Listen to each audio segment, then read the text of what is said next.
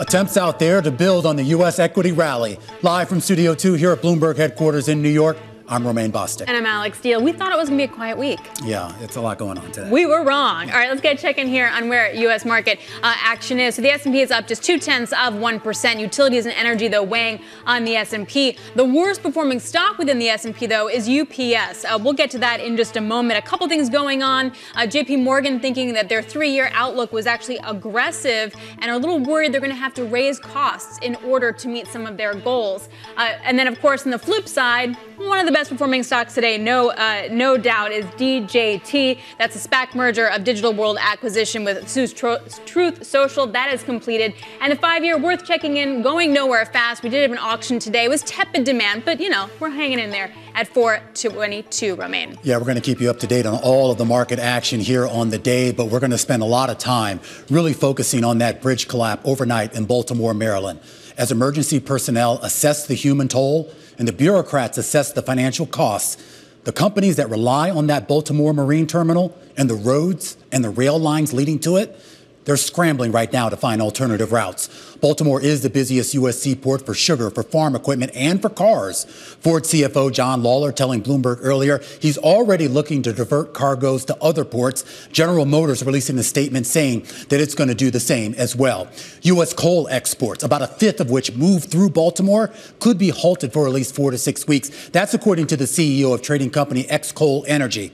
Consol Energy, which operates one of the big coal facilities at that port, saw its stock drop the most this year. Arch Resources down as much as 5%. CSX, which has rail lines servicing the terminal, also selling off, as did energy pipeline company Kinder Morgan.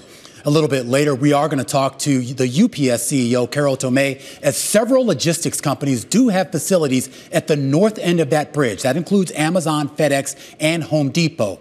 And while most economists that Bloomberg has spoken to say the financial impact will be manageable, the ex-coal CEO said there is a limit to how much you can actually divert to some of those nearby East Coast ports like Norfolk, Virginia, Alex, as well as New York City. Also, do they have to wait in line to do it? Yeah. Is there just going to be a backlog at the end of the day? Also, the question is, what happens to the vessels that are actually in the no-go zone? So this is the B map at Bloomberg here. This is the bridge. Right here is where the dolly is. Now, it's these blue checks that you need to pay attention to. These are all the vessels that now kind of can't get out. Some of them are tugboats and tug vessels, but other ones are, say, a bitumen tanker, which is heavy oil, a ro-ro cargo, so roll in, roll out. That has to do with cars, general cargo ships, a bulk carrier. What happens to them is they kind of stay stuck firm, as it's going to be so difficult and may take years to kind of clean this up, Romaine. Yeah, absolutely. We had a chance to hear from the president a little bit earlier.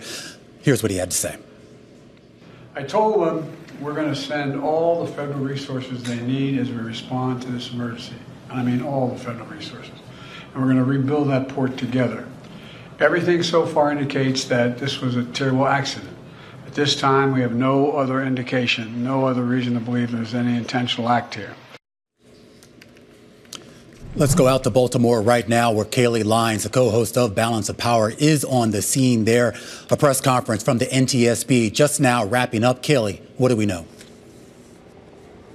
Well, what we just heard from the NTSB chair, Jennifer Hominy, Romaine, was frankly that there is a lot we do not know at this point. She emphasized that right now the priority, really all that is going on, is the search and rescue effort. And that is being led by the U.S. Coast Guard. That is still ongoing, as we know that there was a construction crew present on the bridge at the time of this collision and collapse. 2 people have been rescued, one of which is hospitalized. 6 others, though, remain unaccounted for. So really search and rescue effort, is being what prioritized right now, though she did say they have a team of 24 investigators that are here on scene that will begin working to figure out what went wrong. Of course, while the human impact is first and foremost here for first responders, there are, of course, secondary effects. This is a bridge that had 35,000 people per day, roughly, transiting over it for commuting. Otherwise, of course, 4,900 trucks daily, we understand, according to trucking associations, from the commercial end of this were crossing this bridge. All of that now disrupted, having to route to I-95 or other ways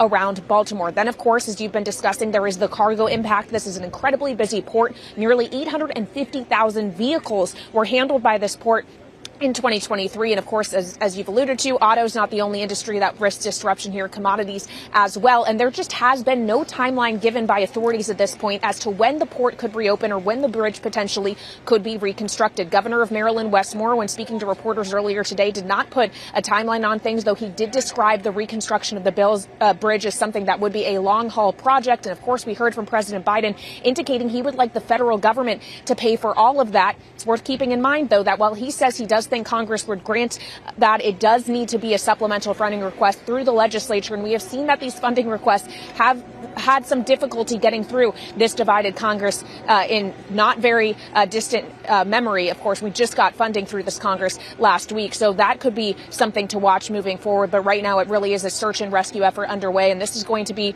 a saga that is measured not in weeks and months, but potentially years to come. Yeah, exactly. All right, Kaylee, thank you so much. Really appreciate it. A Bloomberg Balance of Power co-host Kaylee Lines. So outside that rescue effort, the bridge collapse is causing big concerns about the supply chain. It is the #1 port for U.S. auto imports. We spoke earlier to Ford's CFO about that fallout.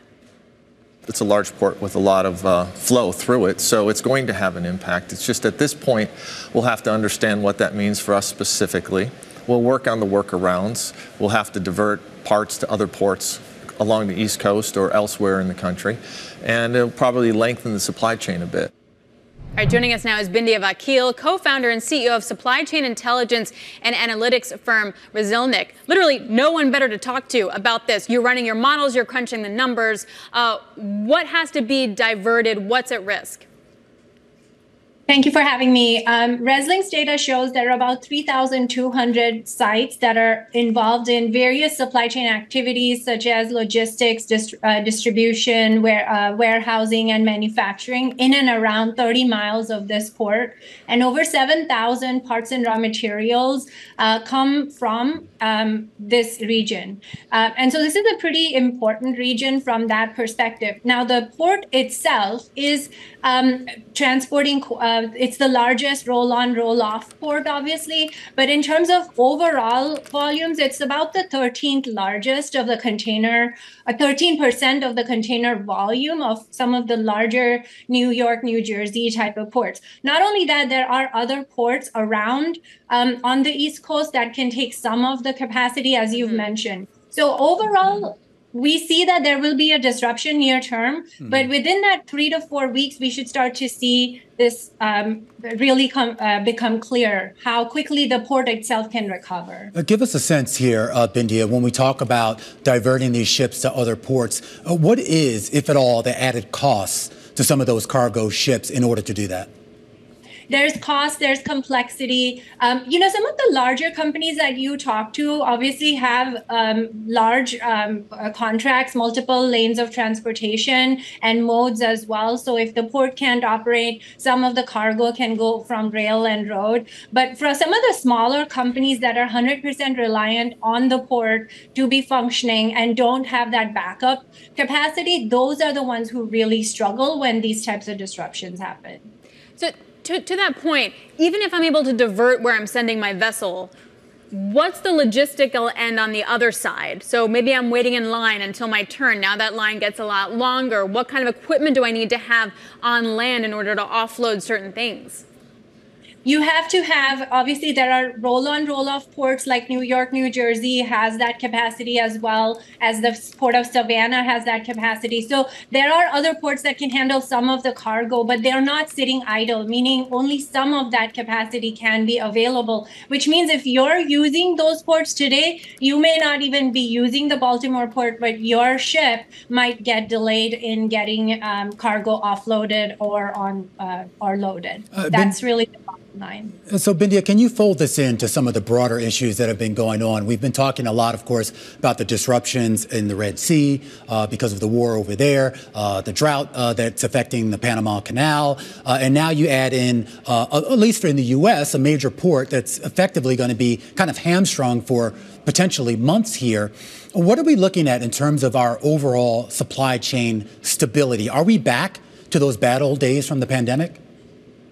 It's not as bad as the pandemic. The pandemic really did affect so many countries at such a large scale, and it was too fast for the supply chain to recover, just because we had gone into the pandemic with very low inventory levels.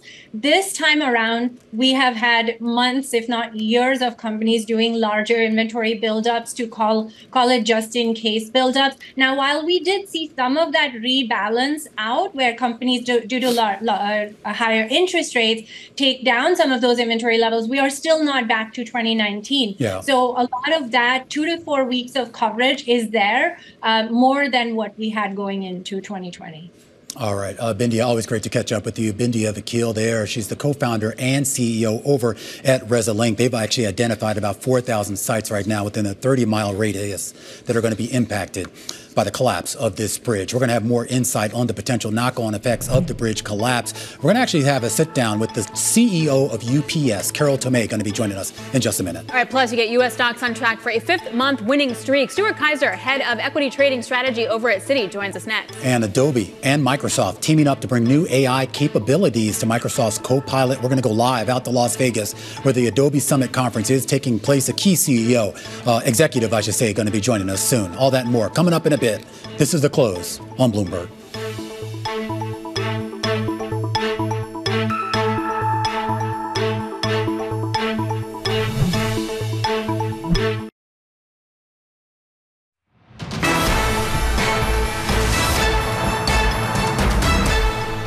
We're just days away from wrapping up the first quarter. And if we do well this month, it will be the 5th month in a row that U.S. equities are higher. We haven't seen that kind of winning streak from November to March since 2013. Joining us now, Stuart Kaiser, head of equity trading strategy over at Citi. Stuart, does that give me confidence or does that give me pause? I mean, I think he's giving some people pause. They're a little bit worried of the, bubble discussion. I've been worried for how long? A bit. And I've been proven wrong every day. Well, they say climbing the wall of worry is a good market outcome. Look, we're still pretty constructive. We've been pretty much constructive all year, and I think basically from our perspective, if the labor market holds in, remains solid, then you want to continue to run long equity risk. The Fed just took up their nominal growth expectations. They're getting ready to cut. It seems like regardless of what goes on, you're looking at something on the order of 8 to 10% EPS growth for the S&P 500. So yeah, we're still pretty positive. We're still comfortable owning equity markets here. You sound like you make this argument a lot. Do you get a lot of skepticism out there? I mean, less now than there was 12 months ago. But it's funny. I've been accused of being bullish. I've never really felt bullish, but I have been accused. Look, people are still concerned. I think there's still an element of the Fed's going to break something, and that hasn't happened, and we need to be concerned about that. And there are some glimmers of a little bit of risk on the labor side of the economy, which I think folks are really focused on as well. But look, after 20% last year, and we're almost up 10% again this year, I think most people are in the markets, might just be doing it in a more cautious way. What does that end up entailing, though? Does it become sort of a rotation where people then look for, I guess, those stocks have been laggards, or does this maybe represent an opportunity for that money to flow out of equities into other asset classes? I mean, our view is you still want to stay in equities here. Equities have outperformed bonds significantly in the first quarter, but historically, when that happens, equities tend to outperform the next quarter as well. So, we're not necessarily running for the hills from that perspective. I think, we do believe in the broadening out of performance in the equity market. It's happening in a very slow and steady fashion, I guess I would say. You got those Mag 7 were about 2/3 of market cap gains last year. This year, they're at about 40%. So they're driving less of the returns. We are broadening out a bit, but if you've watched small cap at all recently, you can see it hasn't gotten all the way down. It hasn't gotten there all the way. We saw the S&P 400, the mid caps, hit a record high, what was last week, and the Russell's still got a ways to go, but it's kind of slowly inching up there. I mean, people have clearly sort of woken up to this idea that there is something else out there other than just, Nvidia and Microsoft or whatever. And I think that's right. But our view is that was actually the right decision last year. Last year you had very narrow EPS growth, and that drove very narrow equity leadership. You had, I think, 3 sectors last year generated year-on-year EPS growth. That's going to be 8 sectors this year. So our view is this broadening out isn't necessarily a price phenomenon. It's more of an earnings phenomenon. And we are starting to see earnings broaden out, and therefore you should have broader participation in the markets from our perspective. Yeah. So if I want to play this options market, do I buy calls or do I buy puts at this point? We're still in the well. If you own equities and you're worried, which it sounds like you are, I'm always worried. then you can hedge a little bit with puts. But from our perspective, the implied volatility has declined substantially, both in equities and on a global cross-asset basis. So the sort of the pitch to own options is a pretty easy one right here. I would say what we saw late last year and early this year was people were actually chasing small cap upside in a pretty aggressive way. Part of that is I think they were short that part of the market. And the other part is you could argue small cap is kind of the soft landing trade. It benefits from stronger economic growth and it benefits from lower yields. That sort of, however you want to, beta grab, if you want to put it that way, is kind of eased out a bit over the last 2 to 4 weeks. So we do think, we think from here you can own upside in equities via call options. If you need to hedge, we would actually recommend going a little further out, like owning 1 to 2 year type puts on the S&P as opposed to doing that tactically. But yeah, there's a lot to do. What about in the bond market? Am I doing anything there? Because I just want to sit in the 10-year, right, and go home. Well, look, I think it's interesting. I mean, if you were hiding in cash last year, let's say, you were earning your 5%, and you're sitting here today, and the Fed's telling you we're not going into a recession and yields are going to be lower, well, sort of the argument to stay in cash yields, I think, has diminished a little bit. So you either probably want to, to your point, lock in that higher yield for a longer period of time, or join the rest of us and put some money in equities. Yeah, I mean, Alex, she's always behind the curve here. But it does give, to Alex's point, though, I mean, you have to know, investor sentiment and investor psychology, there's always that sense that, okay, maybe I miss the big rally. Do I go chase after some of these names when they've already risen 20, 30, 40% or something? Even the broader market, and you look at the gains we're sitting on right now on the S&P, I can imagine a lot of people looking at that like, I don't know. I mean, how much more juice is there left? In this year. Yeah, and I think that's right. I mean, you had the NASDAQ up, 40% last year, S&P up mid-20s. So I think at the beginning of the year, you probably had a little bit of FOMO. I was hiding in my 5% and I missed 20, and I don't want that to happen again.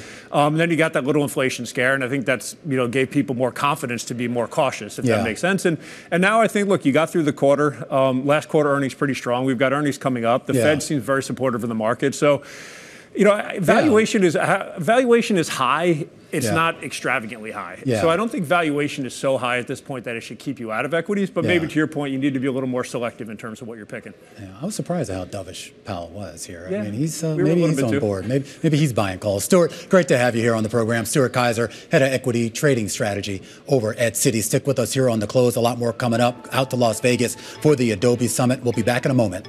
This is Bloomberg.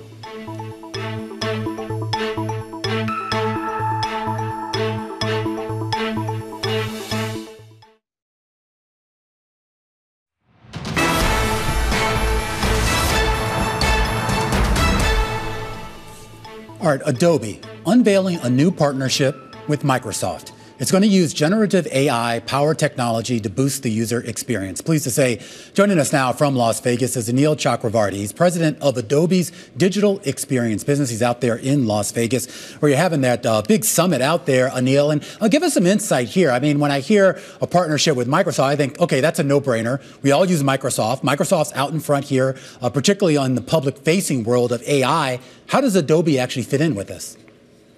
Well, thank you for having me on. Yeah, as you know, Microsoft has announced the Copilot. The Copilot for marketers is the joint announcement we just did with Microsoft. Adobe, as you know, provides digital marketing and customer experience management tools for marketers. This is to accelerate personalization at scale so that they can actually do digital personalization.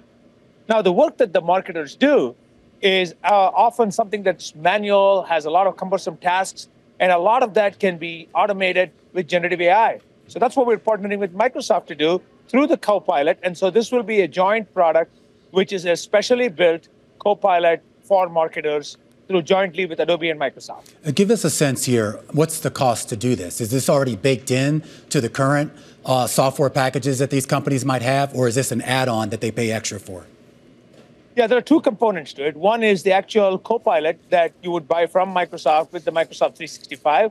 And as we're working through the details with Microsoft, there will be an add-on to it specifically for the new capabilities that are available to marketers.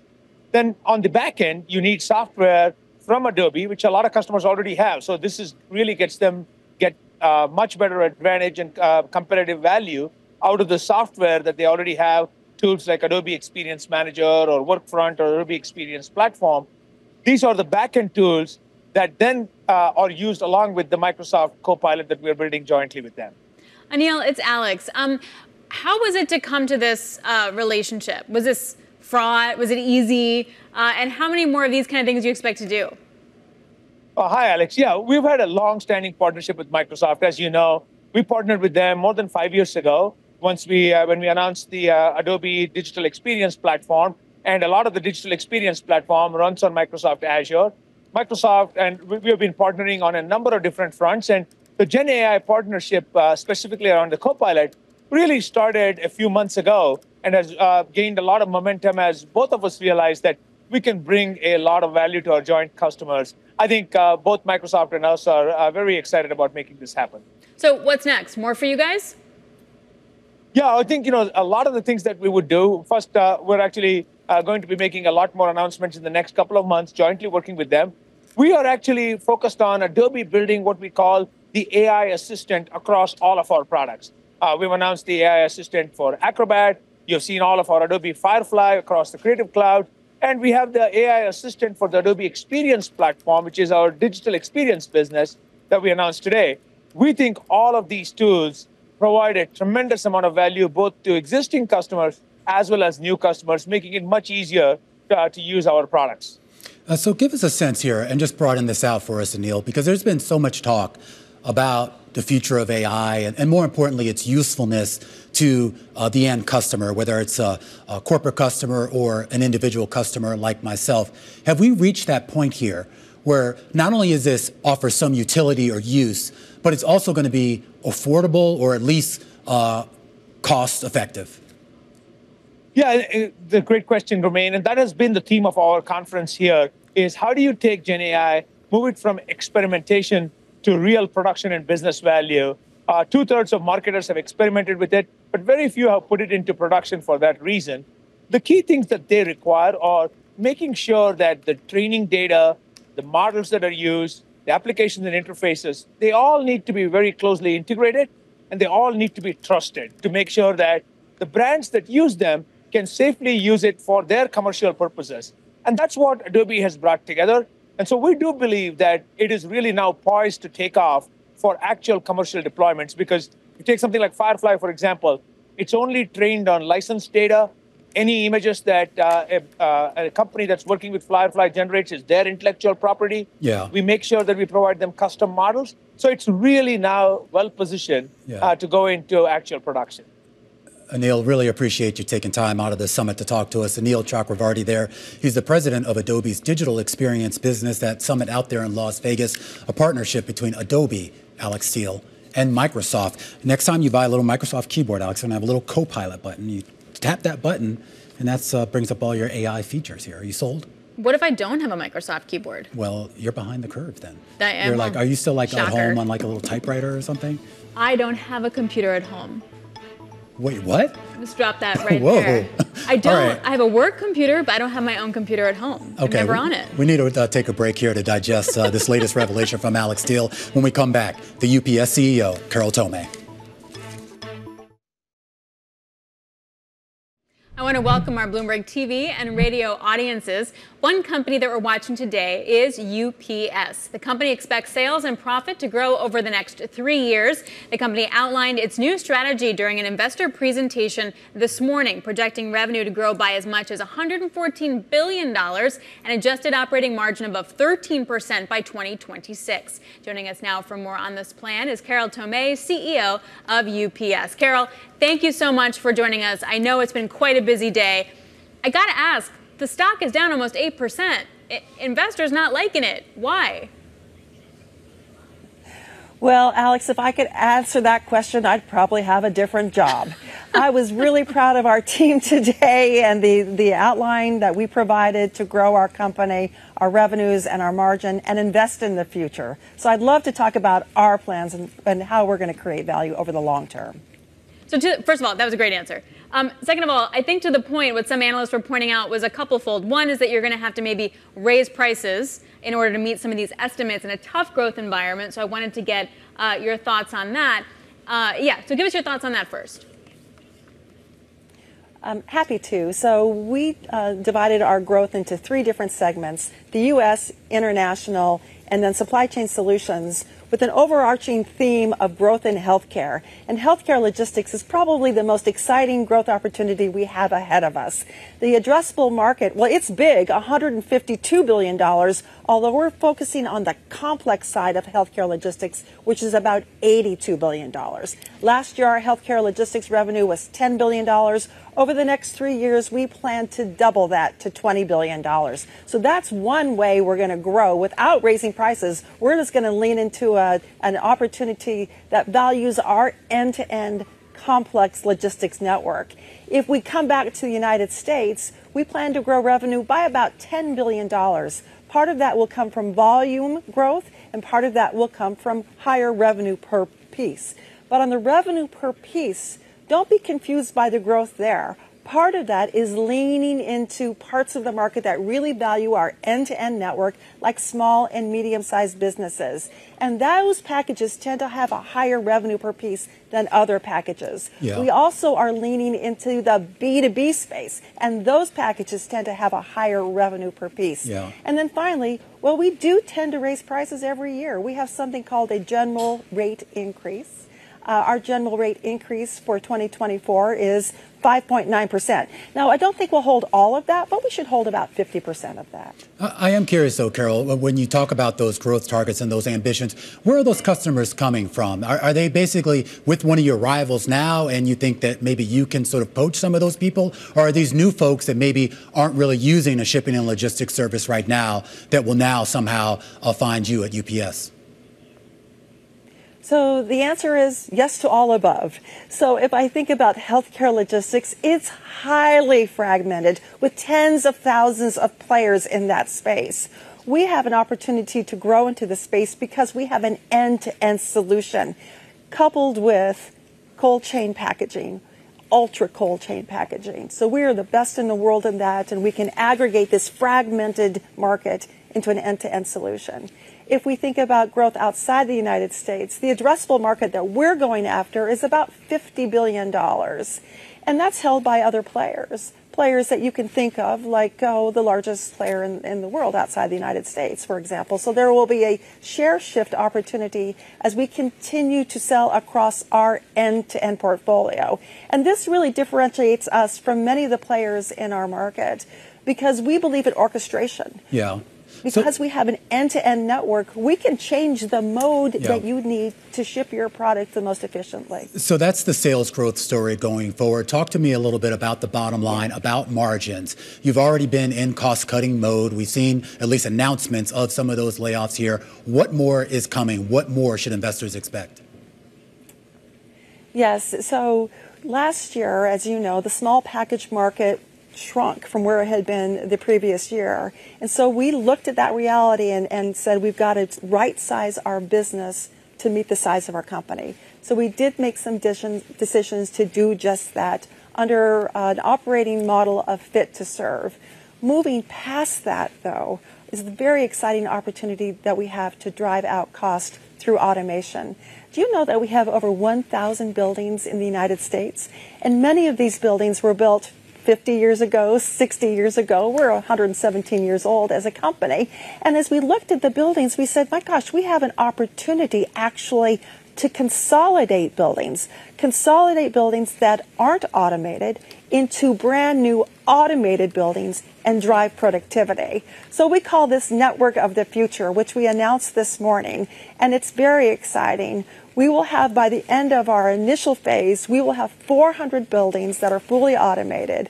And with this automation, well, we're going to drive out cost. We'll drive out $3 billion of cost between now and 2028, and about half of that will be realized by 2026. Carol, so the automation doesn't necessarily just mean layoffs? Automation is automating inside of the buildings. It means everything. Using automation for route optimization, using automation to change addresses, using automation to change to sort packages, of course, using automation to actually put packages into package cars and then deliver it. So it's end-to-end automation.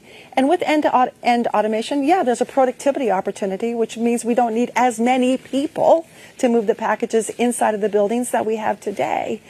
but there's an opportunity for those people to do something else. So as we lean to automation and technology, particularly generative AI, there's an opportunity to move off of the floor of the building and go into the control rooms.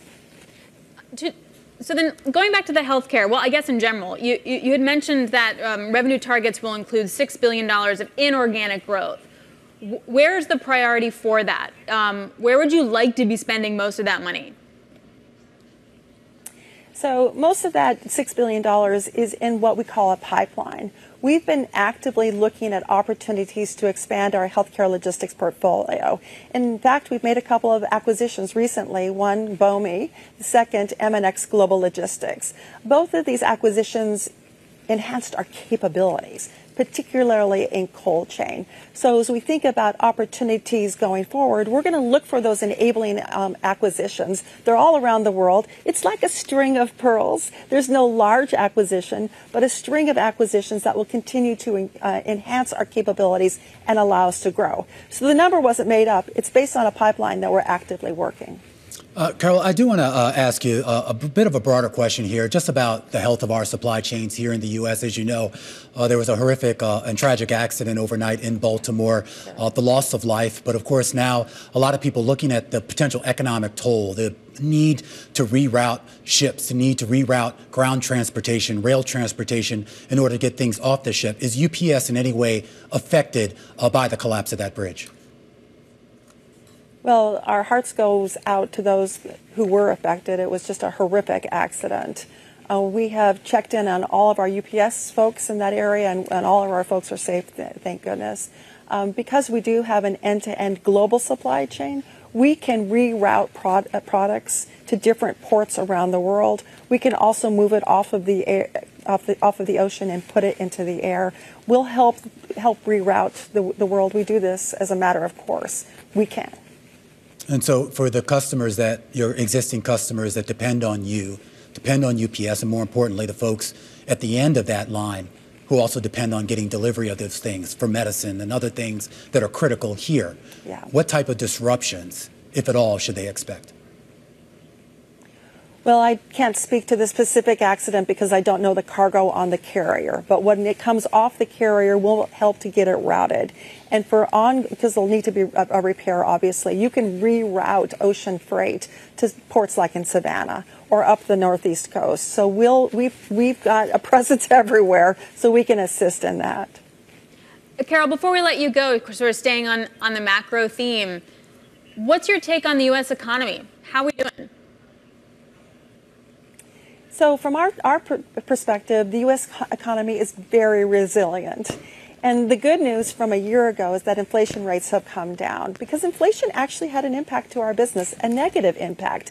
Think about this. When inflation rates were 6% or higher, particularly in the area of food, more and more consumers' wallets were going to food purchases, and those purchases, well, they don't ship through our small package network. So as inflation has come down now to 3%, and the Fed has indicated it's on its way to 2%, that's better news for us because more dollars can go into goods rather than just food. But it does appear to be a resilient economy. And if I look outside of the United States, candidly, we're seeing some green shoots coming out of the China-Asia trade lane, particularly as it relates to the softness that we saw a year ago. Carol, we really appreciate you taking time to be with us today. I know a very busy day for you as you really try to sell the UPS story. Carol Tomé, she is the CEO of United Parcel Service. And we do want to go back to that big news of the day, the big national news, and that is the bridge collapse out there in Baltimore, Maryland. The governor of Maryland, Wes Moore, speaking right now alongside Pete Buttigieg and Senator Ben Cardin. Let's listen in. I know you have had no rest in a very long time, sir. And so I want to say how much we appreciate you. But also, it's to the members of the philanthropic community who've been reaching out and offering support. It's the members of the private sector who've been reaching out and offering support. It's the sandwich companies who have said we're going to shut down because we just want to make sure that the first responders are getting meals. Everybody has stepped up. Everybody has raised their hands to serve. And I can tell you, it is so deeply appreciated. It's so deeply felt. And for everyone who is offering prayers and supports, I can tell you those prayers are working and we are grateful.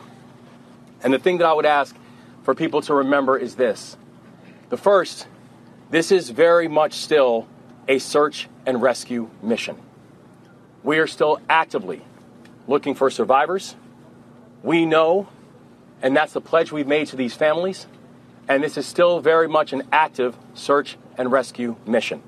And there is not a single resource that we will hold off on deploying. I have already authorized the deployment of everything from air and resources to make sure that this search and rescue operation is carried out to its fullest intent. The second thing I want to remind people is that this will not be short. There's going to be a long road. There's going to be a long road, not just as we go from search and rescue. There'll be a long road as we talk about what does the future of this region, the future of the area look like. And we're going to need each and every one of you. We're thankful to have partners like what we have in the Biden-Harris administration. We're thankful for the partners that we have in our federal delegation. We're thankful for the partners we have in our state and local leadership. We're thankful for the partners that we have in the private sector and the philanthropic community. We're thankful for the partners that we have within the Moore-Miller administration. We're thankful for each and every one of you, both Marylanders and non-Marylanders who have reached out and offered support. We feel it. We need it. And we are truly grateful for it.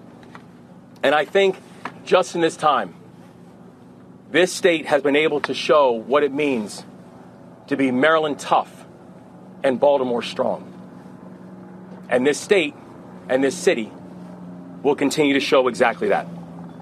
And so with that, I want to turn it over to our Secretary of Transportation, Pete Buttigieg, with a deep sense of thanks and appreciation. Oh, I apologize. Before I turn it over to Secretary Buttigieg, I want to turn it over to the dean of our delegation and someone who has been leading from the front this entire time, and we are deeply grateful for the leadership of Senator Ben Cardin. Governor Moore, first of all, thank you very much for getting our whole team together to meet this challenge. And our prayers are with the families of those that are lost at sea at this moment. As the governor said, it's still a search and rescue. So we are hopeful and we are with the families. I also want to underscore our thanks to our first responders. They did an extraordinary job, acting very quickly and saved lives. So we thank our first responders for everything that they have done. I just really want to underscore a couple points. Our first priority is the search and rescue for those that were on the bridge. We then need to make sure that the channel is reopened. It's critically important to our economy. It affects many, many jobs. It affects not only jobs here in Maryland, but around the country and world. So our next priority is to make sure we get that channel opened. And then we also need to fix and replace the bridge for the surface transportation. We're going to work together as a team. I am very impressed by all the partners that are with us today. We heard from them at the state level, the local level, at the federal level. I particularly want to acknowledge our federal partners. The Secretary of Transportation is with us. We have the Coast Guard. We have the Army Corps of Engineers. We have the investigators. We have the Small Business Administration. They're all here because of the commitment of the partners to work together. A special thanks to President Biden, who's made it very, very clear that he'll do everything in his power to make sure that we get the help we need to deal with this challenge. But as Secretary Buttigieg told us in our briefings, he's going to need the help of Congress in order to get things done. So I want to acknowledge our team, Senator Van Hollen, my partner in the United States Senate on the Appropriations Committee, the work that he's doing. Congressman Mfume is here. Congressman Trone is here. Team Maryland, our federal delegation is committed to working together. Senator Van Hollen and I got calls from our leadership that said they're prepared, Secretary Buttigieg, to do everything that we need to do in Congress to make sure you have the resources and the federal partners have the resources in order to get the job done. So I want to thank Senator Schumer for his call and his comments. Senator Murray, Senator Carper, Chair of the Environment and Public Works Committee, have all been in touch with us. It is a team effort, and we're going to make sure that we do everything we can to protect our economy and protect the people of our state. And with that, let me just turn it back to the governor or Secretary Buttigieg. This guy woke all of us up early this morning, so thank you very much. Thank you. I want to thank Senator Cardin and the entire delegation for their leadership. They have been on this from the first moments. And as the Senator mentioned, and I'll say more about this in a moment, we'll be needing to work together to make sure that we render all of the support that is needed at the federal level. I want to recognize the leadership of Governor Moore, who was already wide awake and hard at work when I reached him in the middle of the night. We just had a very informative briefing with his extraordinary leadership team, and I was moved to see the partnership between state as well as county and city personnel, led by the county executive and the mayor, working hand in glove with us and with our sister federal agencies. And if there's one thing I have to say today, it is a note of gratitude for the extraordinary and courageous work of the first responders, some of whom are in that cold water right now, some of whom are from right here, some of whom have traveled in to render mutual aid, all of whom are responding with extraordinary professionalism and whose work has already saved lives. And to those state, county, and local responders, I would add the extraordinary work of the United States Coast Guard. We should also recognize that this is an excruciating day for several families who went to bed last night having it be a normal night and woke up today to news that no one wants to receive. They are hoping and praying, and we are hoping and praying with them. We are all putting our arms around the community of Baltimore, and that is true for all of this country. I've even heard from counterparts as far away as the United Kingdom reaching out to express their support to the people of Baltimore. As has been mentioned, been in close contact with the governor, the mayor, county leadership, and the congressional delegation. And as President Biden has made clear, the federal government will provide all of the support that they need for as long as it takes. This is no ordinary bridge. This is one of the cathedrals of American infrastructure. It has been part of the skyline of this region for longer than many of us have been alive. So the path to normalcy will not be easy. It will not be quick. It will not be inexpensive. But we will rebuild together. In order to make sure that happens, the President's plan is to work with everyone here in order to rebuild this bridge and reopen this port, including our readiness as a department to approve emergency funding as soon as we receive that request. Meanwhile, our Maritime Administration will help with port, harbor, and supply chain operations. Our Federal Highway Administration will assist when it comes to the bridge itself and any ways that we can help ease roadway congestion for residents and commuters who can no longer use this major thoroughfare.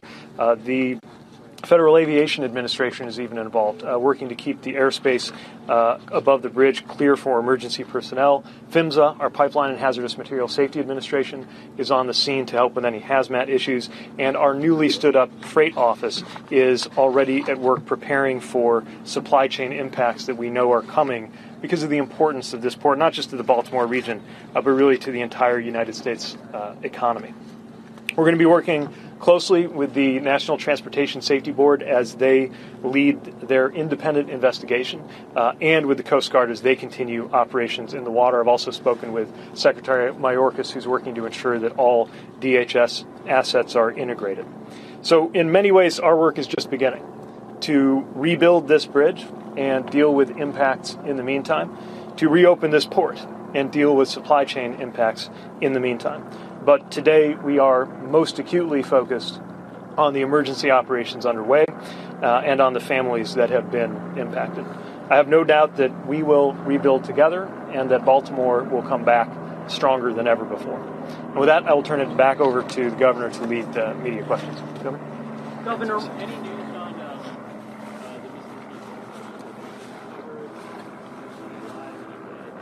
There's no new information about the search efforts that we know that we still have the 6 individuals who are missing.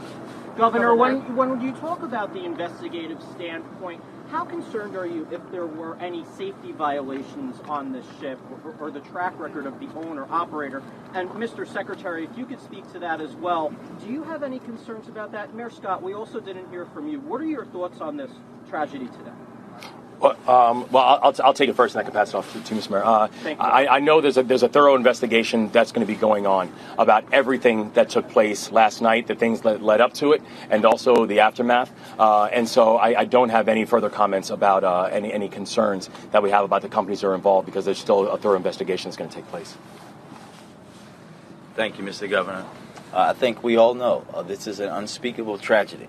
And while, as the governor just said, and we're just listening to government officials on the ground outside of Baltimore, Maryland, after that really stunning collapse of the Francis Scott Key Bridge that spans the Baltimore Harbor. Pete Buttigieg, the Transportation Secretary of the U.S., calling it one of the cathedrals to American infrastructure. He says there will be a rebuilding process, but it will not be inexpensive, and it will be long. Officials still trying to assess the human toll as well. We heard from Wes Moore, the governor of Maryland, as well as Senator Ben Cardin of Maryland as well. All of them trying to usher support here for the rescue efforts and eventually, Alex Teal, the rebuilding efforts. Romaine Bostic here alongside Alex Teal. We are counting you down to the closing bells, waking up this morning to something that's, at least on the surface, not really a market story. No, but unbelievable. I mean, that this could actually happen. Now, in terms of the supply chain issue, in terms of logistics, that's always interesting to parse through as well over the next coming weeks and days.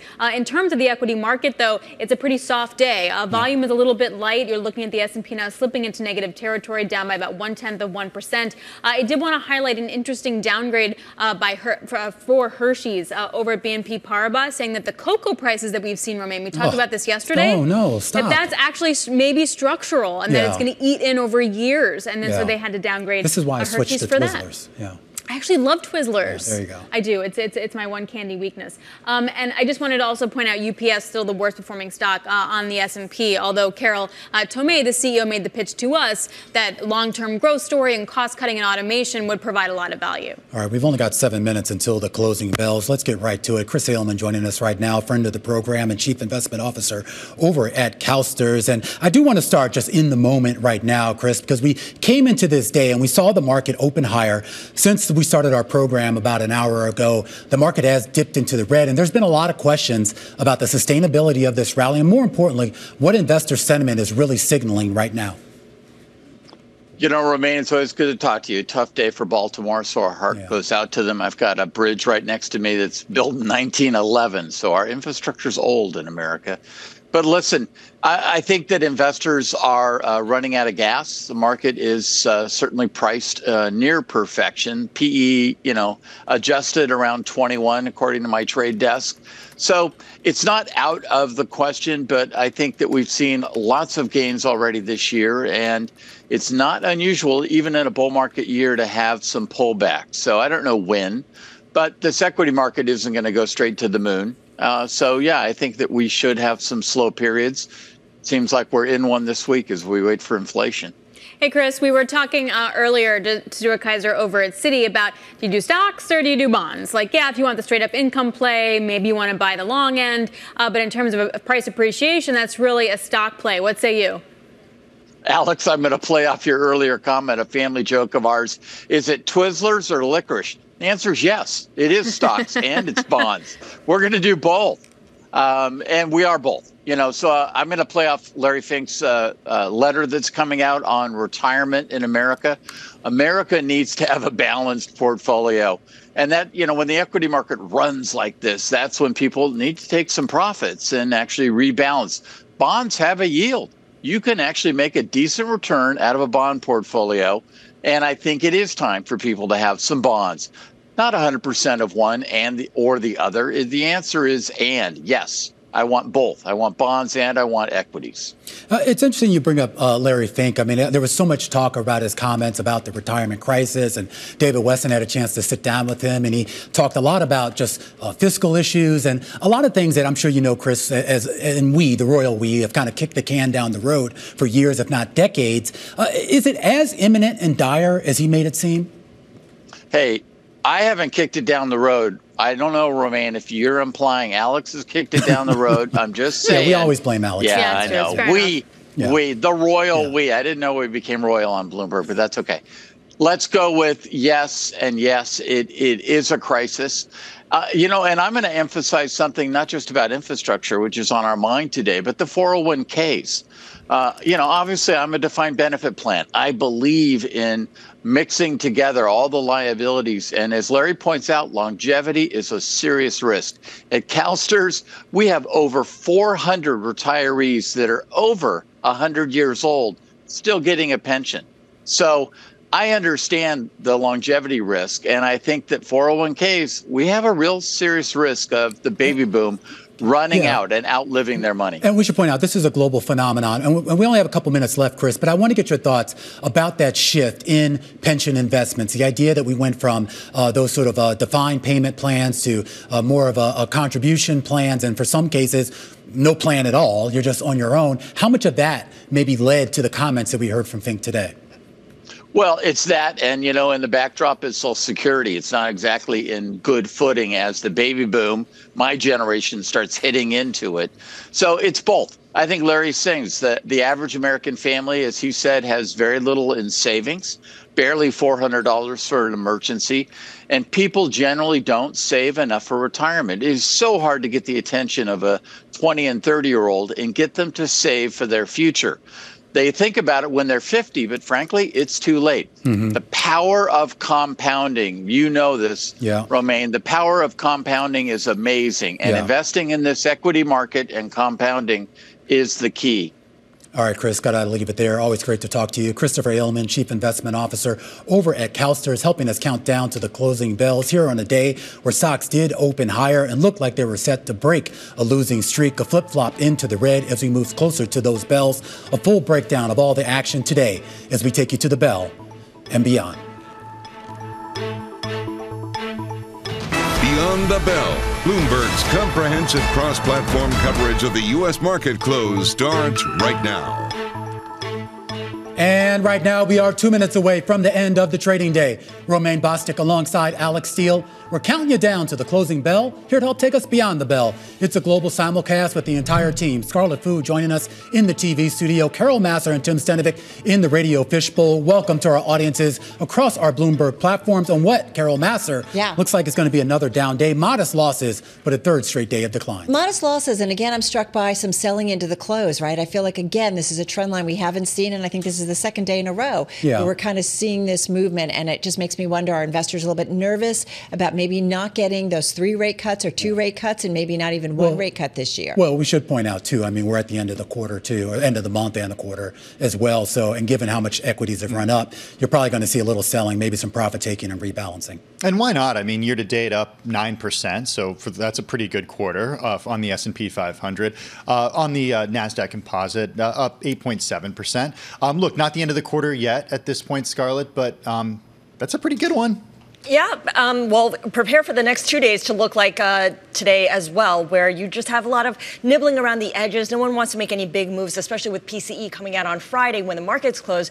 You're not really going to be able to react to that until Monday morning. Totally right. Also, I should point out that the S&P is, 13 to 14% above its 200-day moving average, so we've been quite extended. So any kind of softness shouldn't be too much of a surprise on that front. Absolutely, and you fold into that what for a lot of people is basically a holiday week. A lot of folks on vacation with a Good Friday on Friday, and of course Easter Sunday coming up as well. A volume slightly lower than where it normally would be over the last 30 days. Modest losses here on the day as we get the closing bells in New York. The Dow Jones Industrial Average lower by less than 0.1%, down roughly about 15 points as we wait for these numbers to settle. The S&P also down by a similar amount, roughly 14 points.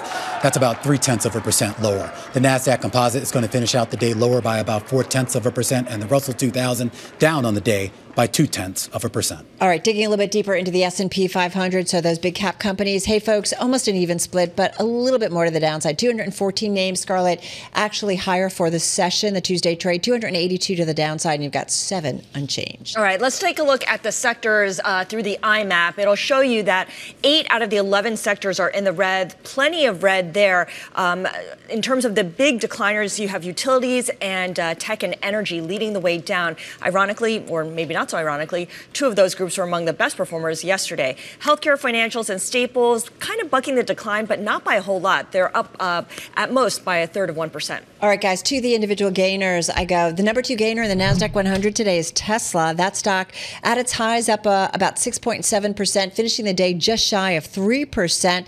An Italian newspaper out reporting that officials at the country's industry ministry contacted Tesla about potential production of electric trucks. So maybe some speculating that that's why we saw Tesla trend a little bit higher in today's session. We know Tesla has certainly been under pressure. Stocks down about 28% so far in 2024. Oh, look at that board you got there. This is like the Carol Master board. Tesla, Trump, and Krispy Kreme. Yeah, that's my world. I mean, just put Royal Caribbean on there and we're all set. That's me in a nutshell. No, the NASDAQ Golden Dragon Index. All right. Whoa. All right, I'm moving along here. All right, let's go to the ticker DJT, which stands for, of course, Donald J. Trump. It's actually called Trump Media and Technology Group. That one up almost 60% at its highs today. Its first official day of trading. We know it was a SPAC, and so, of course, a merger with Digital World Acquisition. It's an unprofitable company. This is something that we've been trying to dig into a little bit more today.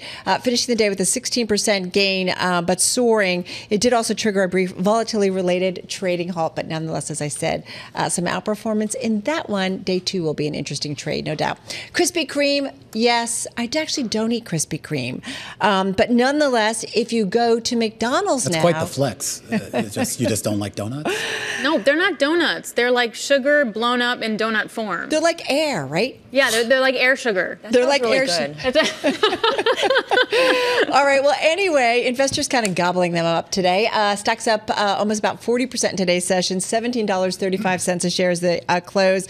Soaring the most since, I think, 2021.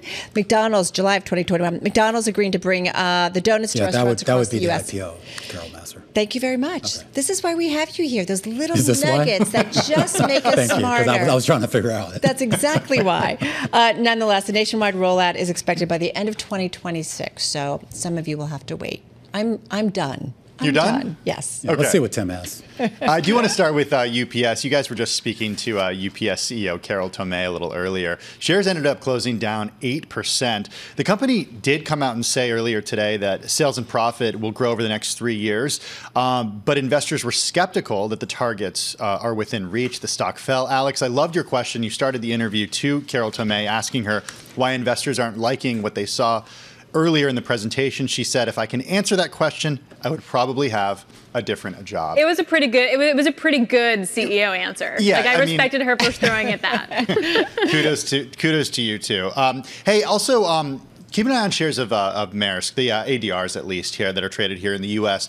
Doing that, of course, because the Dali, the Singapore registered container ship that struck the Francis Scott Key Bridge in Baltimore early this morning, was operated by a charter company, Synergy Group, but is time chartered by Maersk, carrying Maersk customers' cargo. The company did say none of its crew and personnel were on the vessel. Shares today down, ADRs down 2.44%. And then how about a little? And I saw some of the other stocks related to that Baltimore port also moving lower, including a lot of those coal companies as well. Yeah, certainly worth keeping an eye on what happens when it comes to supply chain challenges over this tragedy, and we'll of course keep you updated on that. How about a little paper company M&A to round things out? International Paper shares falling 6.5% on the day. This after reports that the company wants to launch a formal offer for the British multinational packaging business, DS Smith.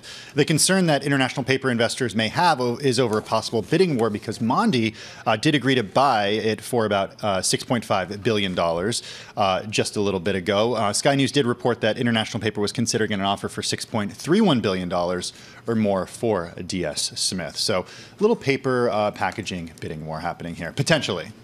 A side note on Maersk, I was talking to a BI analyst, Bloomberg Intelligence analyst, and think of Maersk in this instance as basically the rider in an Uber. So they're not the Uber or the driver or the car. They're just the person in the back seat. I thought that was really helpful. But they do have cargo on there. Yeah, but you're just riding in it. Yeah. You're just riding in it. Yield's doing nothing. That's what I got. Okay, that's a good. Wasn't there a bond auction? Yeah, but you got something. All right, yeah, we have GameStop earnings. And when I say earnings, yeah, maybe it turned a profit in the fourth quarter. Adjusted EPS of the fourth quarter was 22 cents. Analysts were looking for 30 cents. When I say analysts, literally 2 analysts had projections. So take it with a grain of salt. Fourth quarter net sales, Carol, $1.79 billion. Analysts, 2 of them, were looking for $2.05 billion. Yeah, and just to remind everybody, I mean, it's down about, 11, 12% so far this year, and it's got a huge short position on it. About 22% remain of the float is shorted. So, Yeah, but this just kind of continues that trend. We were joking yesterday with Bailey Lipschultz about the idea that they are actually showing profitability this quarter, and Bailey pointed out that's because it's a holiday quarter. But you still got sales down 20% or 19% on a year-over-year basis, which seems to be the trend that they've had now for, I don't know, how many quarters? I've lost track. 14? I would say we'll find out more on the conference call. Will we? But there will be no conference call today for GameStop. Once again, the company's saying nicely played. They will not be holding a conference call today, but referring people to the 10K for additional information. That's very accessible to everyone. Yeah. So that stock down 13%. But, if I pair this with the DJT, clearly meme stocks are still of interest, just maybe not GameStop at this moment. Where's the growth coming from for this company? Because I'm just going through hardware what does it do and again? accessories down 12%, software sales down 31%, collectibles down 25%. Do they still have actual stores? That's not growth. They do. They do. That's, They business do. going down, right? That's not growth. Like you say, you do wonder, right? It's not growth. Like, why are people There's a negative doing sign it? in front of it. Expenses are going down 21% year over year, so that's a good thing. Okay. Long-term debt remains limited to a low interest rate environment. That's something. Anyway, that stock down 15%. Can we talk about donuts? Can we talk about more about donuts? You want to do more about donuts? Or how about, wait, you want to talk about Do you remember, well, speaking of which, remember when Krispy Kreme was like the meme stock? Way back in when? the day, yeah. Way back. I once got yelled at by my boss because I told him, it wasn't really a news story. Yet here And look at it now. Look, McDonald's wants them in their stores. So that's actually one thing that surprises me about the Krispy Kreme story is just how long it's going to take for this rollout. They said by next year they'll have this partnership in Anything place. that McDonald's does takes a long Just time. because of the Just because scale? of the scale. you It's can't so make massive. Happy Meals happy so quickly or happier. Exactly. It's just changing one ingredient causes all these ripple effects up and down the supply chain. I thought we were getting healthier. Forgive me. I thought we were going to healthier food. Well, yeah, you can do that, and then you can get your injection of your weight loss drug. Welcome to Sarcasm Television. This is just kind of that mood. Kind of interesting. All right, guys, that is a wrap. Our cross-platform coverage, radio, TV, YouTube, Bloomberg Originals. We will see you. We will be happier, maybe, tomorrow. We'll see you for Beyond the Bell. All right, as we say goodbye to our radio colleagues, stick with us here on Bloomberg Television. A lot more coming up on the close, a deeper dive into the results out of GameStop, down about 18% right now in after-hours trading. This is Bloomberg.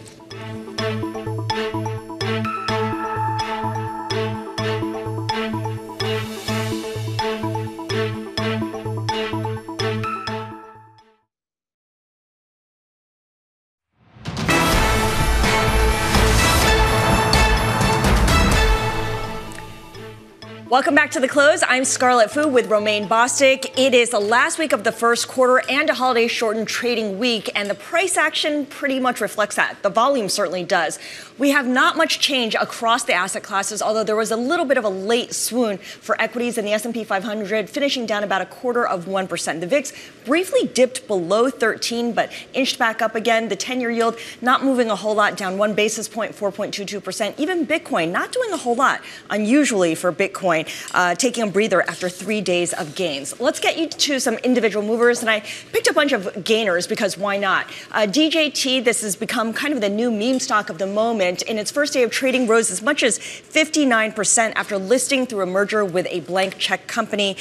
This pop certainly provides a windfall for the former president, at least on paper, as he faces mounting legal and financial issues. Tesla up for a third day, now up 3% on the day. It's actually trading at a 3-week high. The Italian newspaper Il Sole 24 Ore reports that officials at the country's industry ministry contacted Tesla about potential production of electric trucks, so that giving a little bit of a tailwind to Tesla. Viking Therapeutics, one of the big gainers in the Russell 2000, up almost 17%. The startup unveiled encouraging results from an early-stage study of its experimental weight loss pill. So good news for that, and of course that would be competing with the syringe shots that are currently available. And Krispy Kreme, speaking of meme stocks, which we'll get into a little bit later on, closing the day up almost 40% after McDonald's agreed to bring the chain's donuts to its stores.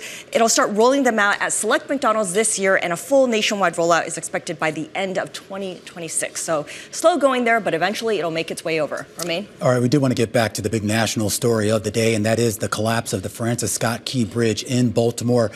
Senator Ben Cardin of Maryland now stepping up to the podium, I believe, for a press conference. I think we can go out to him right now and hear what he has to say. Well, Romain, this is Kaylee Lyons live on the scene in Baltimore. I am here with Senator Cardin, who was just speaking at a press conference together with the governor of Maryland, Wes Moore, as well as the transportation secretary, Pete Buttigieg, as we all are grappling with the tragedy that occurred here today and the collapse of the bridge. Senator, thank you so much for making time for Bloomberg. Obviously, this is still an ongoing search and rescue effort. At what point will it turn from search and rescue to trying to reopen this port, trying to start reconstruction on the bridge? Is there any kind of time frame you can give us here? Well, they're starting those efforts, but not to conflict with the search and rescue, which is the priority right this moment.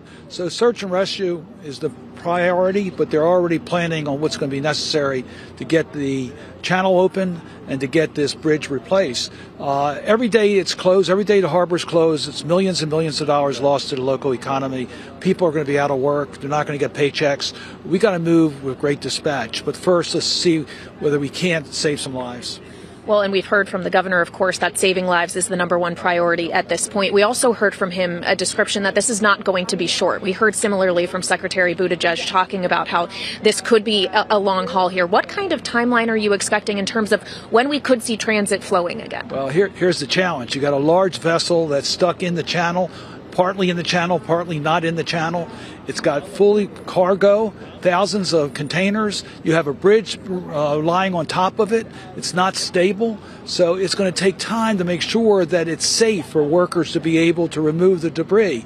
That's going to take some time. So we'd like to see the channel opened as quickly as possible, and we're going to make sure it's done that way. But it's got to be done safely in a manner in which it will allow commerce to continue. We're looking for alternatives in the meantime. We're going to do everything we can to keep our economy flowing.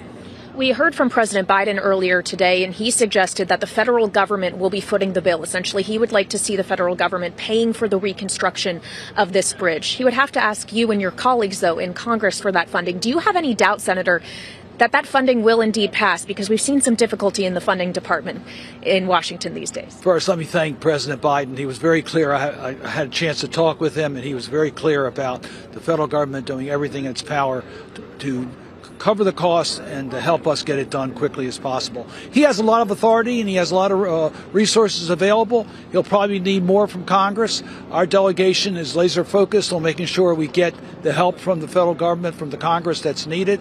I've already been in contact with Senator Schumer and Senator Carper and other members of the Senate. They've pledged to help. I'm optimistic we'll get the help from Congress.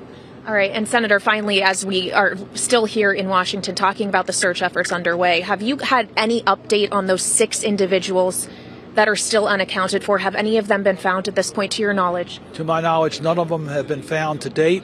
My knowledge is about an hour old, so I don't know what's happened in the last hour.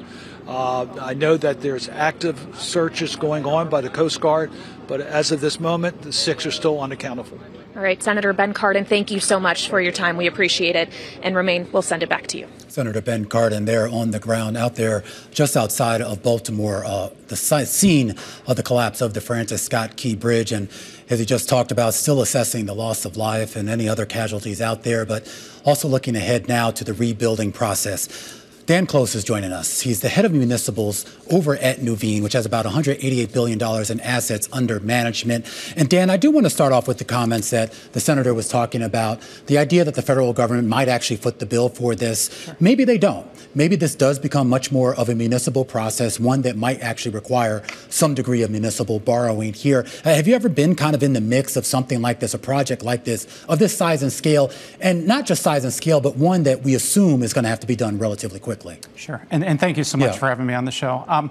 We do see this commonly in the municipal market. If you look at floods, if you look at hurricanes, if you look at wildfires, Hurricane Katrina came through, was a awful, catastrophic flood that came through. But we always do see the federal government come in despite the politics. So, I know that it is a tough time in Washington right now, and getting anything through is difficult. But for, any of these types of catastrophes, federal money does come through from FEMA, and we'd expect nothing different in this case.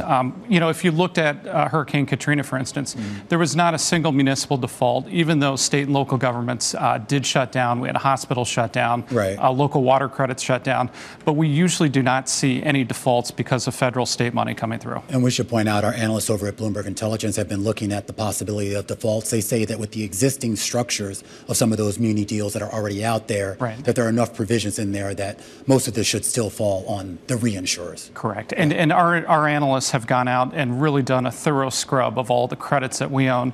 There's business continuity insurance. There's money that does come in from the government.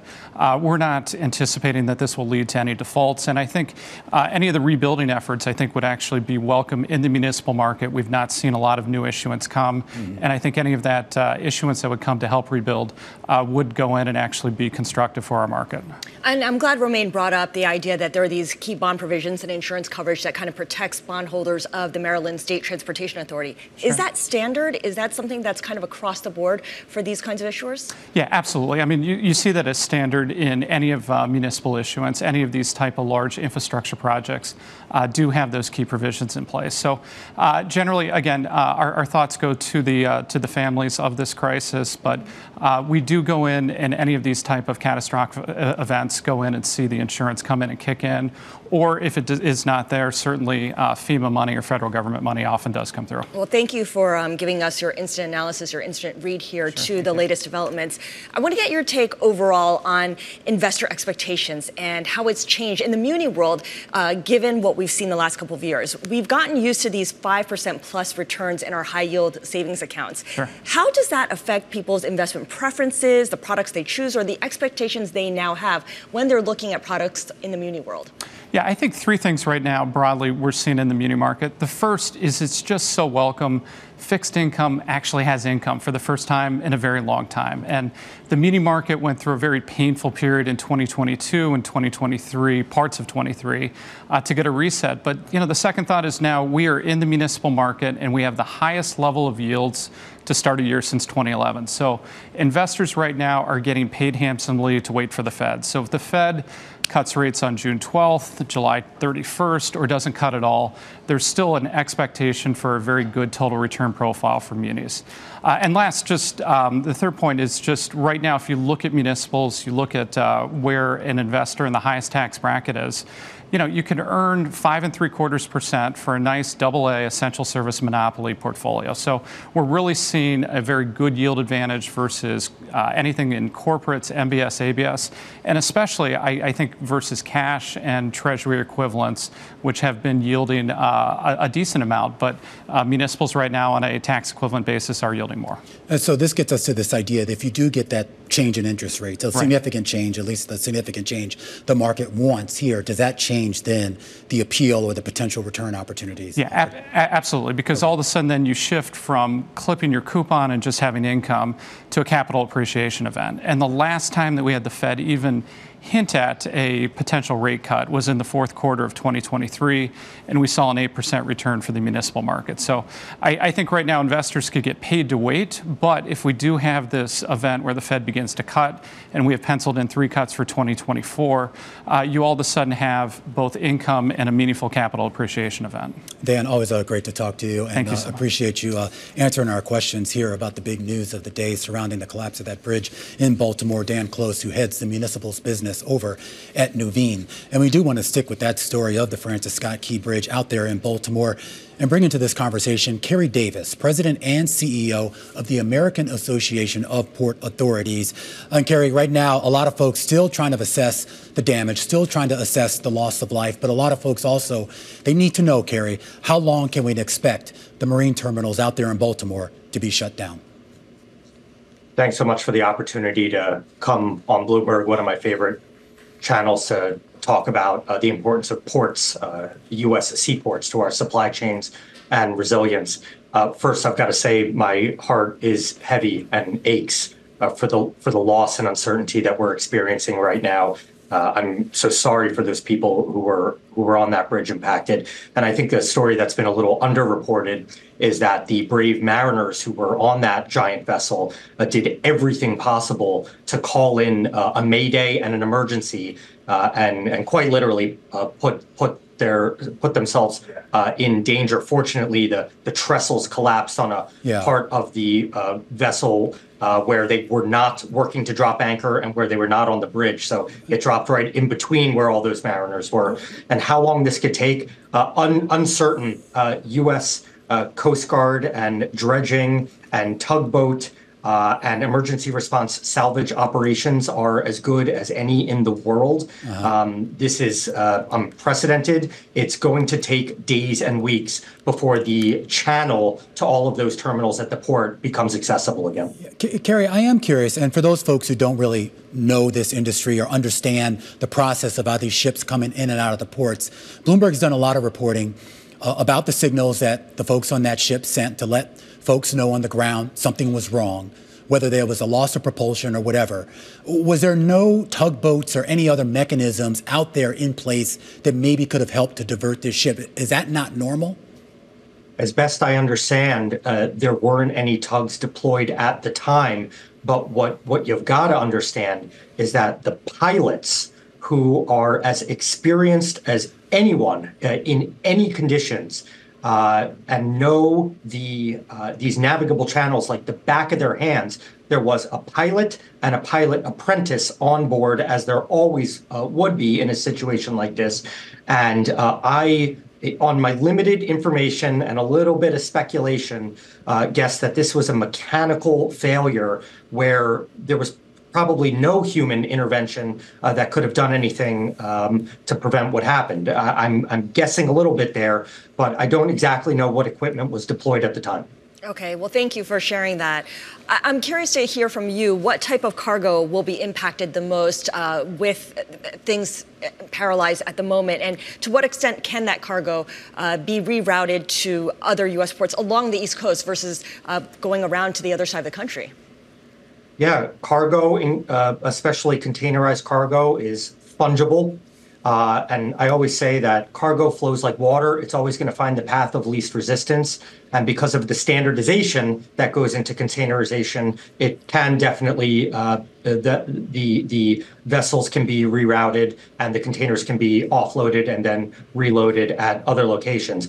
But the sorts of containerized cargo, I don't know exactly what was on this vessel, which was making multiple calls along the East Coast, but it could be anything from consumer goods to apparel to perishables, which go in refrigerated containers, of course.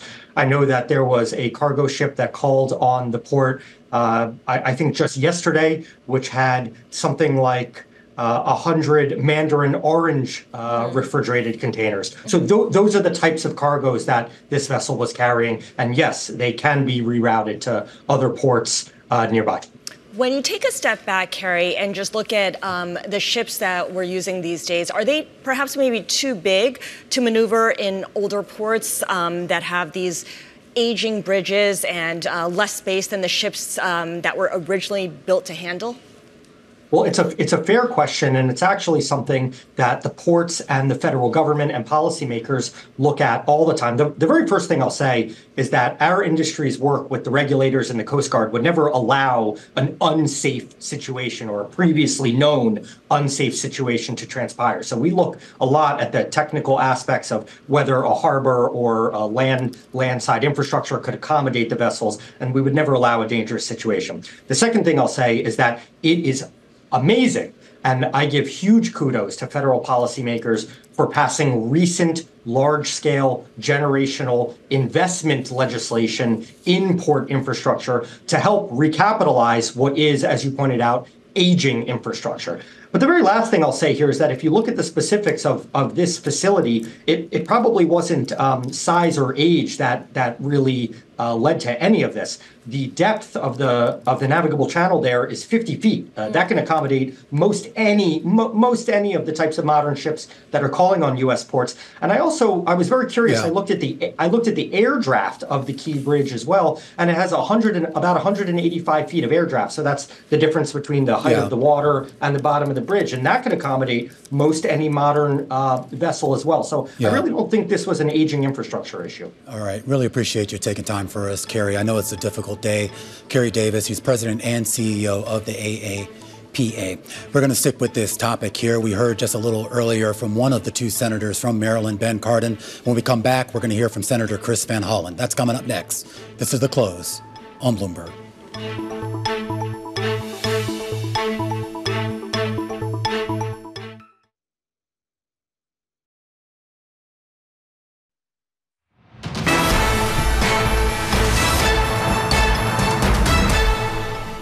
Welcome back to The Close here in New York. We go back down to Baltimore. Kayleigh Lyons, the co-host of Balance of Power, standing by right now with Senator Chris Van Hollen of Maryland. Kayleigh.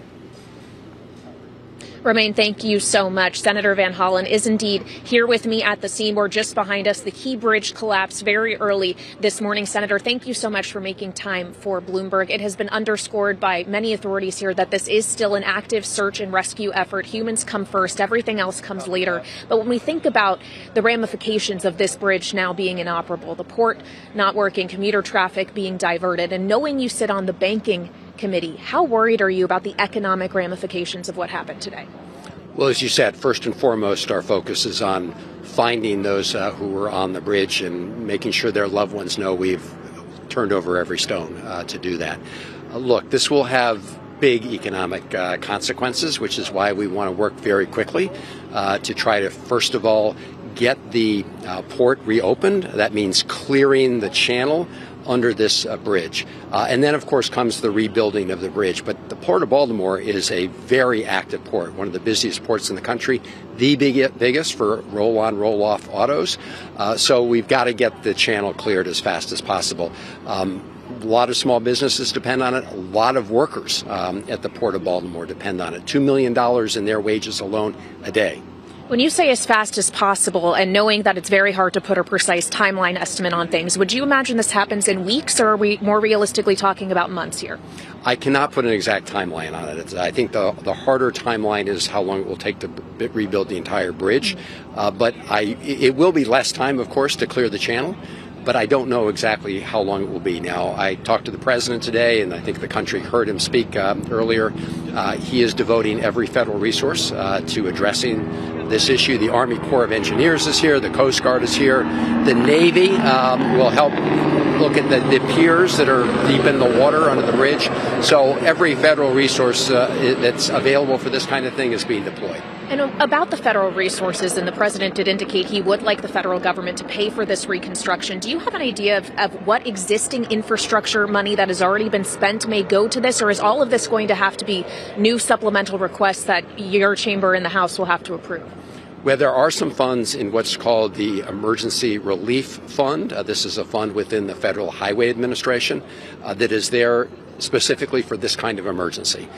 So once the state makes its submission, which I think they're going to do very shortly, some of those funds can begin to be drawn down. Now, for the larger, longer-term costs, yes, we're going to call upon our colleagues in Congress to act as swiftly as they can. And you have confidence they will, given how difficult it has proven to get things across the finish line on Capitol Hill? You know, when you have this kind of national emergency, it does unite people across parties. So I'm very much hoping that people will put politics aside. I've spoken to the chair of the Environment and Public Works Committee in the Senate, Senator Carper. Ben Cardin and I have both spoken to Chuck Schumer and others, and I think in the end we'll be able to put together a bipartisan consensus. Well, and you mentioned how obviously this is a regional issue that is being felt most immediately here, but could have national implications in terms of the supply chain. You mentioned that autos obviously are a big factor here at the Port of Baltimore, but there's many commodities as well that are exported from here. Is there a sector or an industry which you are most worried about being able to adapt to the condition of this port being closed, being able to be rerouted easily? I don't know of one particular sector, but this is one of the busiest ports on the East Coast.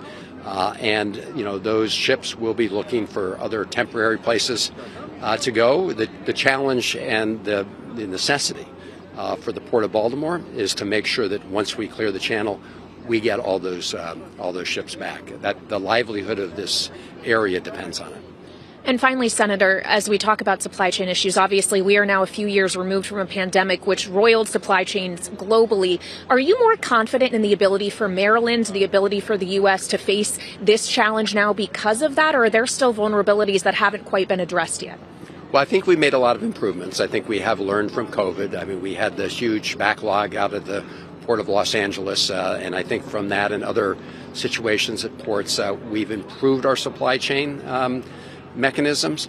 I'm sure there's plenty of room for improvement, and this shock to the system will show us where some of those weaker links are, so that we can strengthen them. But the main thing here in Baltimore, finish the search and rescue operation, look for the loved ones of families, and then address the issue of the channel, because there are lots of other families whose livelihood depends on that work.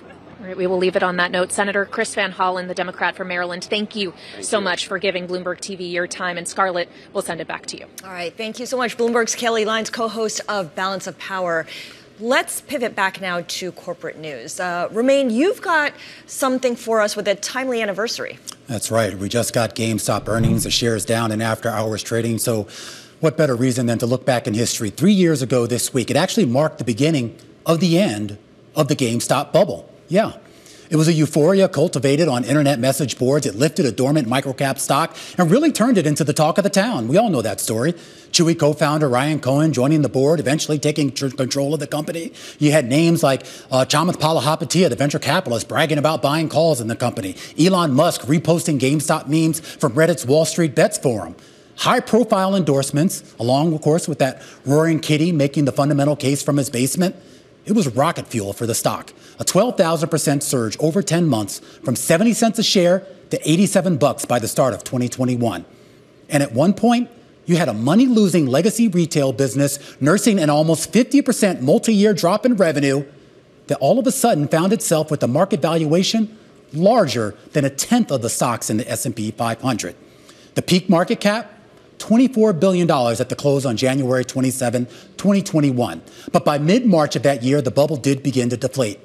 3 years ago, yesterday, GameStop reported a drop in profitability and a 12th consecutive quarter of slowing sales and decided not to take questions on the conference call. The shares, they plunged 34%. And then a day later, well, they rallied 53%. It was indicative of the extreme volatility commonplace for the stock. Realized volatility averaging about 400% at the time, more than every other stock in the Russell 2000, and that includes other meme favorites like AMC, like Express, and Cassava. It was dumb money's moment in the sun, a story made for Hollywood. Now, we don't talk as much about GameStop anymore, or AMC, or the Nine, or Zomedica. But has the meme stock rally really faded, or did it simply rotate? Take Sweetgreen. It's doubled its price in the past month. Weight loss pill developer Viking Therapeutics has quadrupled since late January. And Supermicro, a once obscure computer server maker, 1,200% higher in little over a year. And today brought us a new meme stock, with DJT climbing 59% in its first session. And last week, Reddit, the launch pad for the retail investor frenzy, itself went public and is now trading at double its IPO price. Now, it's hard to say if this is the genesis of a new frenzy, but for what it's worth, the Selective Roundhill Meme Stock Index, which includes favorites like MicroStrategy, Kava, SoundHound, and Celsius, has returned 28% over the past 2 months alone. That's more than quintuple the gains of the NASDAQ 100. Yeah, I think you've made the case that meme stocks are back, certainly, just in kind of a different form. For more on GameStop, Reddit, and the meme stocks overall, let's bring in Bloomberg's Bailey Lipschultz. And Bailey, we talked about GameStop reporting earnings, and usually when I say earnings, I put little quote marks around it because it's been reporting losses, as Romain has told us, on a quarterly basis. However, the fourth quarter was a different story, and the full year for this past year was also a different story. Profitability, Scarlett. You close stores, you sell games, and seemingly Ryan Cohen can eke out 6 cents on a fully diluted basis, adjusted basis for the 53 weeks ending in February. Romain. Yes. What do you make of that? Well, what I make of it is, well, sales were down by double-digit percentages. Even like the little, what do they call it? The business that sells those bobbleheads, the accessories. Funkos? Yeah, that was down like 20 or 30%. What's going on, man? Well, it's tough to compare it to estimates, right? There are only really two analysts that actually are there estimates? It's estimates in quotes, maybe. But as you mentioned, the sales are down. That's why you're seeing shares down about 15%. Just want to call out, though, this stock had rallied the last 2 days. This is an options play because it is a retail trader favorite. Options were implying a 23% potential one-day swing. I'm not going to close my eyes and be shocked, though, if the stock opens in the green tomorrow, simply because there really are no rules with this company. There are no rules with this company. All right. Bailey Lipschultz, thank you so much. That's a good way to segue into our next conversation, because our next guest says the meme stocks phenomenon is here to stay. Joining us now is Matthew Tuttle. He is CEO and CIO of Tuttle Capital Management.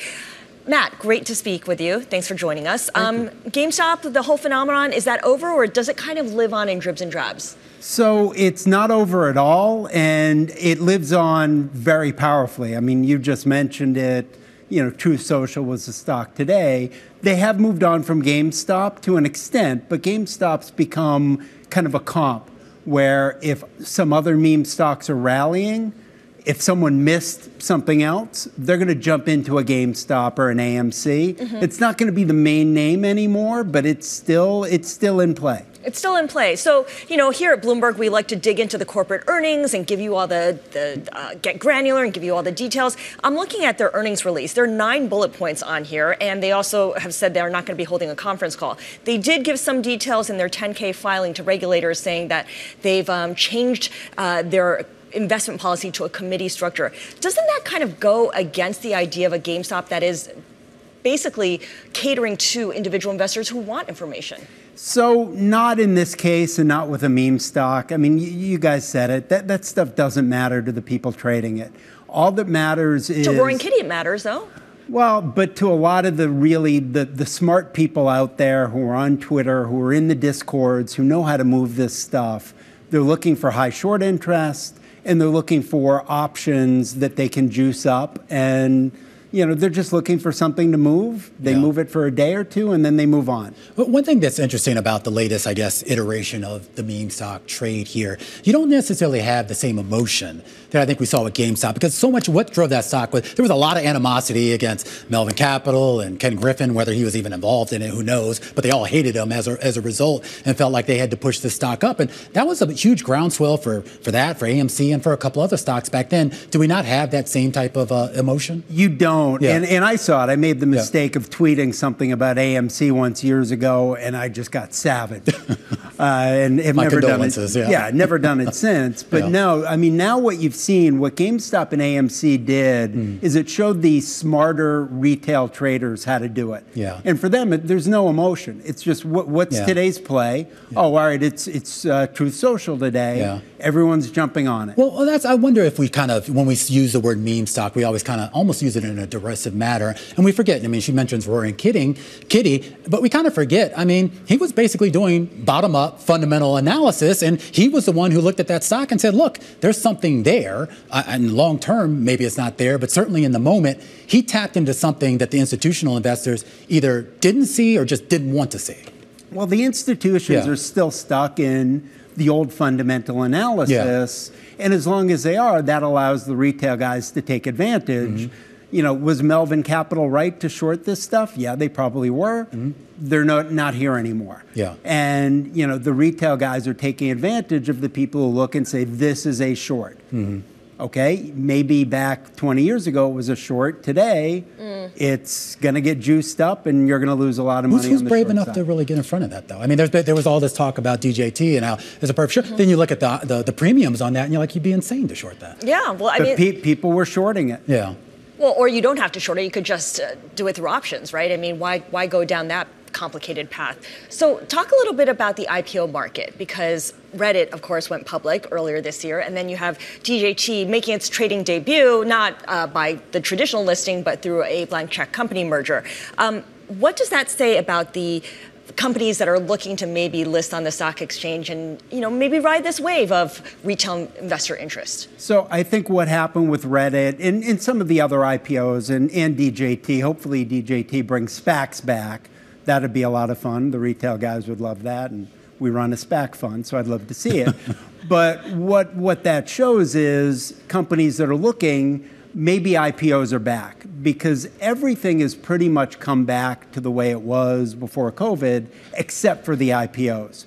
So hopefully that starts the IPO engine going, and I think that'd be great for everything. But you need to see a little bit more strength in that secondary market. We've had some decent IPOs come out of the gate, but then we've seen over the days and weeks following, you just don't have the same investor appetite. Right, and you also, you need some good companies. A lot of these have come out, and certainly the SPAC ones, those all go down to one eventually. Yeah. Well, something like DJT, look, we're talking about a company that I think last time I checked had like $4 million in annual revenue.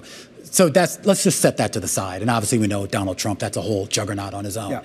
But take something like Supermicro, which makes real things, has real sales, and has seen this massive pop.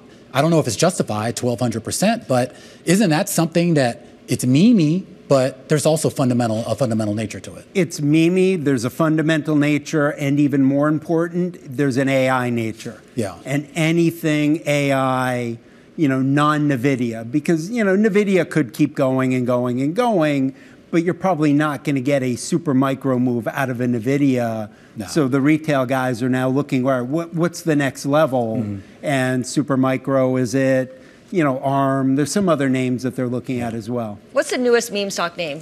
Aside from DJT, which went public today, or which began trading today. So, you've named most of them here. I think ARM has some potential. Huh. I'm in a lot of different Discords, and they're talking a lot about ARM. So that one definitely has some potential. I'm hearing a lot on the options. Uh-huh. We might look at that to do a single stock ETF on. So that, if I had to say one that you didn't already mention, that could be the next. All right, Matthew Tuttle of Tuttle Capital Management. Thank you so much. Thank you. Really appreciate it. All right, when you look at markets today, Romano was kind of a big yawn. We did kind of sink towards the close, and when I say sink, it's in quote marks, because we closed down 0.3% after doing not much of anything for most of the trading session, and not a whole lot going on in the Treasury space either, even with a $67 billion auction of 5-year notes. Yeah, not a whole lot going on. A couple economic data points, and other than that, you're basically in a holiday shortened week. Yep. So, and again, I always like to point out, when you get to the end of a month, end of a quarter, I should say, like this, or we're 2 days away from the end of the quarter, the price action really starts to get distorted. Not necessarily a reflection of how people feel, just a matter of what they need to position for the end of the quarter. All that quarter end positioning with equities up about 10% by with the S&P 500 so far this year. This is the close on Bloomberg.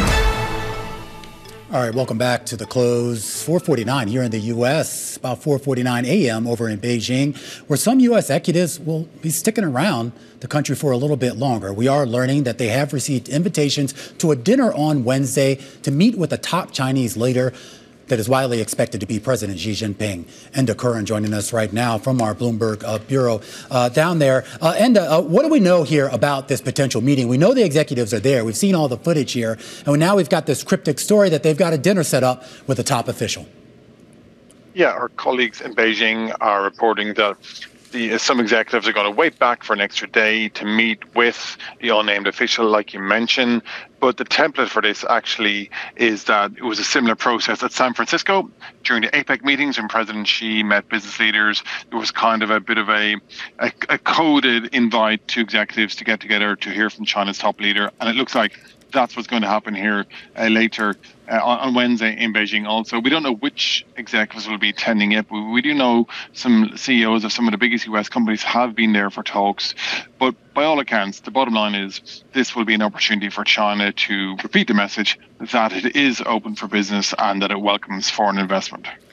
Okay, so given that we've seen some of these CEOs meet with Chinese officials back in November when Xi Jinping was in the U.S., does that suggest that there's been kind of a steady engagement between the Chinese government and U.S. CEOs this whole time that kind of is culminating into this potential meeting on Wednesday? Well, there's certainly been a consistent message from Beijing that they want foreign investment, Scarlett. They want foreign know-how and technology, and they're preaching this message that they're clearing the hurdles to make it easier for foreign business to operate there. And we saw that move, for example, on data transfers recently. Obviously, though, corporate sentiment remains quite fragile. It hasn't yet recovered from the COVID zero days. There is plenty of criticism around the opacity of the Chinese government and the various policy measures they've taken in terms of the reluctance to get the economy going again, for example. So it feels more like outreach from the Chinese side rather than, US CEOs or global MNC CEOs being convinced that China is turning a corner. But nonetheless, yes, it's another example of both sides coming together, and it's not too long ago when even that wasn't happening. Okay, that's interesting. I didn't realize it was more of an outreach by China rather than the other way around. Can you compare and contrast that with Beijing's relationship with company leaders from other parts of the world, for instance, from Europe or from Africa? Well, with Europe, China has been, I'd say, explicitly courting Europe. You've seen some analysts make the point, of course, that China's been trying to play Europe off against the US. So there has been a concerted, separate kind of effort there. Same is probably broadly true of what analysts refer to as the global south. China, of course, has been courting business in that part of the world too. The deep freeze has been on the US-China side, and the finance and the banking and the corporate world has been one channel that has been kept open to some degree, even as both governments stopped talking to each other. And I think this meeting on Wednesday, providing it goes ahead, is just another example of how both sides are kind of on timeout in terms of the tensions between the two economies. But regardless of what comes out of this meeting, it's probably not going to change the bigger picture of the geopolitical tensions between both governments. Yeah, certainly so. Certainly not in the short term, but a long game by some of these CEOs. And great to catch up with you, Enda Curran in our Washington, D.C. bureau, keeping an eye here. Those U.S. CEOs set to meet, based on Bloomberg reporting, with President Xi Jinping at some point later in the day. We're also going to set you up for some of the other big market moving events over the next 24 hours. That coming up after the break on Bloomberg.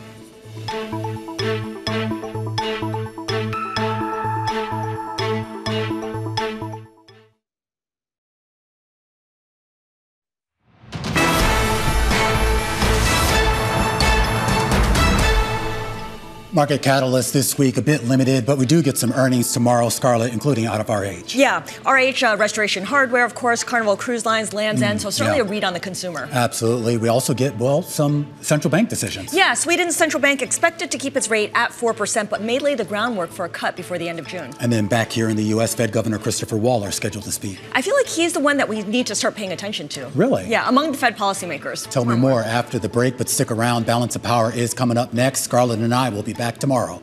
This is Bloomberg.